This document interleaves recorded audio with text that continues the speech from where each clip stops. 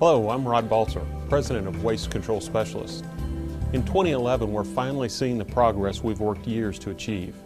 I'm proud to report construction is underway on both the federal and compact low-level radioactive waste landfills at our Andrews County site. The compact disposal facility is the first project of its kind to be built in the United States in more than 30 years. This historic project will protect public health and the environment by offering a safe, secure, and permanent disposal option for low-level radioactive waste that is currently stored in urban areas. Of course, this success is only possible because of our great partners, the communities of Andrews, Texas, and Eunice, New Mexico. The $75 million in construction financing approved by Andrews voters is being put to good use. Machines are moving and dirt is flying at our construction site. We expect the compact landfill to be completed and begin disposal operations later this year. The federal landfill will be completed and begin disposal operations in early 2012.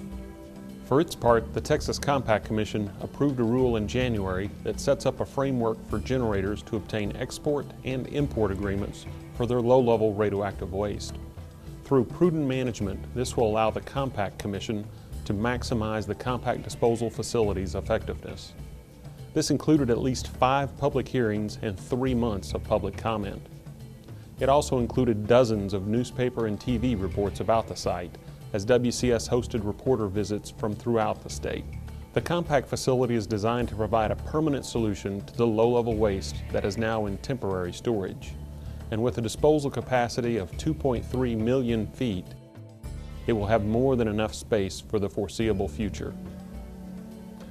A capacity assessment found the facility will have more than 1 million cubic feet of excess capacity, even after reserving 20% of capacity for Vermont, the only other state in the Texas Compact. In advance of disposal operations, WCS continues to update our rate application with the Texas Commission on Environmental Quality.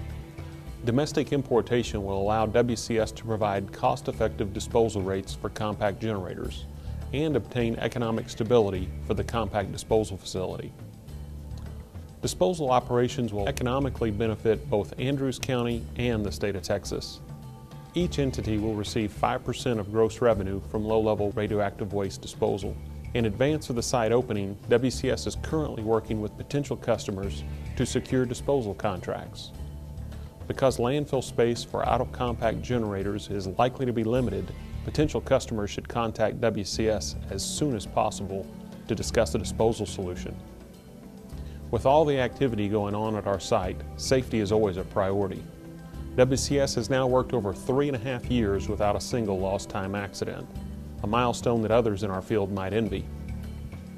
Along with personal safety, WCS also puts a premium on environmental safety. After all, that is what we do. We manage and dispose of toxic, hazardous, and low-level radioactive waste. Permanently isolating this waste does 2 things. It protects society and it protects the environment.